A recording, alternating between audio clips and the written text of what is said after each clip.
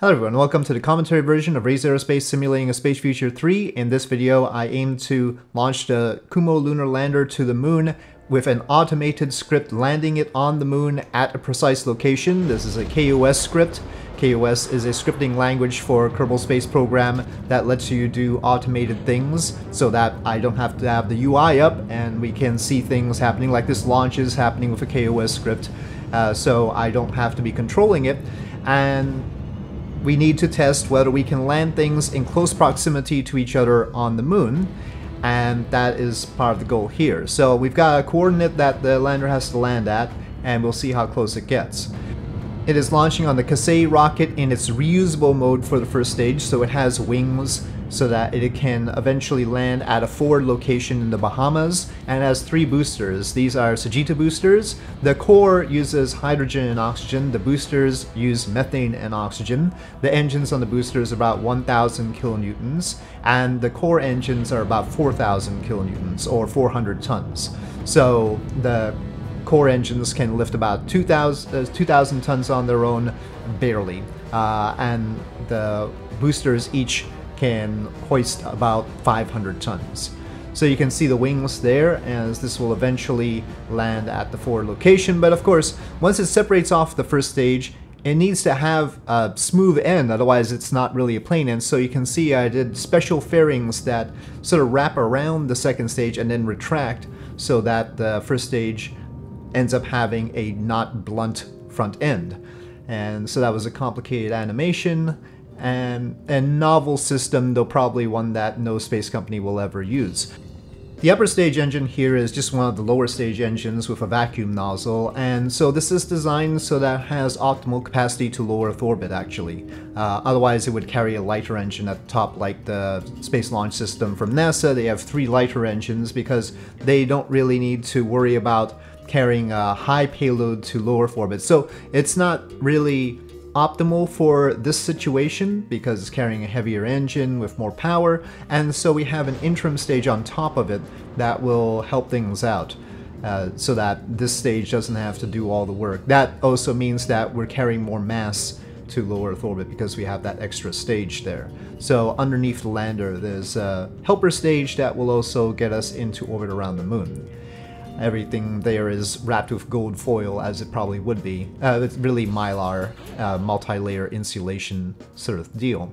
So off goes the lander with that little stage. There's the little stage with a smaller Hydrolox engine, hydrogen and oxygen. And so this finishes the transfer to the moon, which is what is happening there, and then this flies off to the moon and will capture around it. The lander is a peculiar sort of lander in that it has drop tanks, but it's designed so that the lander itself, if it could be refueled on the moon using hydrogen and oxygen, would be able to do all the stuff. So without the drop tanks, if it can be refueled on the moon, it can land on the moon, get refueled, and then get back to orbit to whatever station it needs to get to. While we don't have refueling capabilities on the moon, it needs the drop tanks.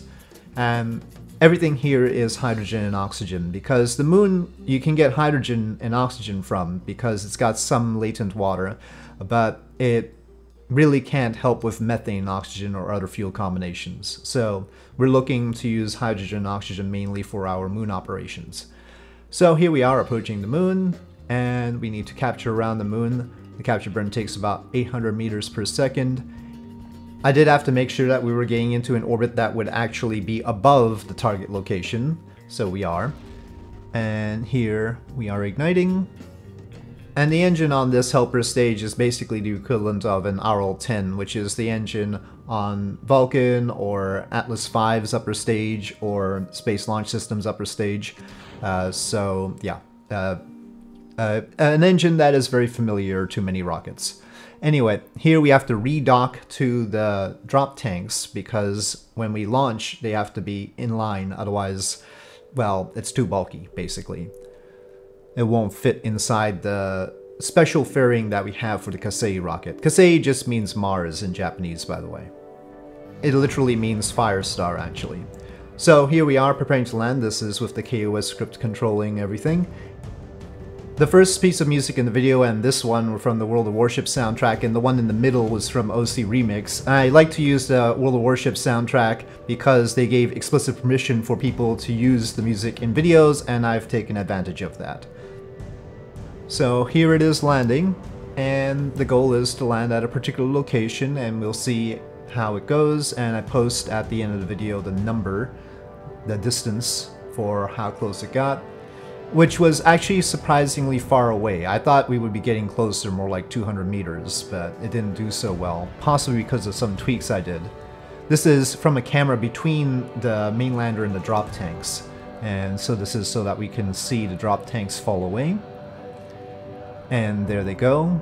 They're set to fall away either at a certain altitude or at a certain speed, or when the whole combined thing is down to a certain mass, so when we've used enough of the fuel from the drop tanks.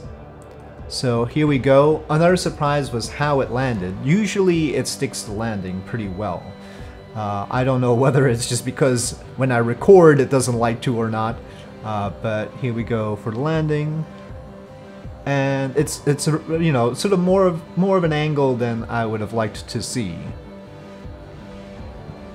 And it starts tilting more here, which it definitely should not do. And that leads to a lot of extra horizontal. Thankfully the struts are positioned in a way that sort of allows it to skid, but that wasn't helpful. They managed to survive, but that wasn't ideal. So 2.23 kilometers away from the target. Barely okay, not what I was looking for. So anyway, thank you for watching. Hope you enjoyed this video. If you did, please do press like. If you have any comments or suggestions, please leave them in the comment section below, and I'll see you next time.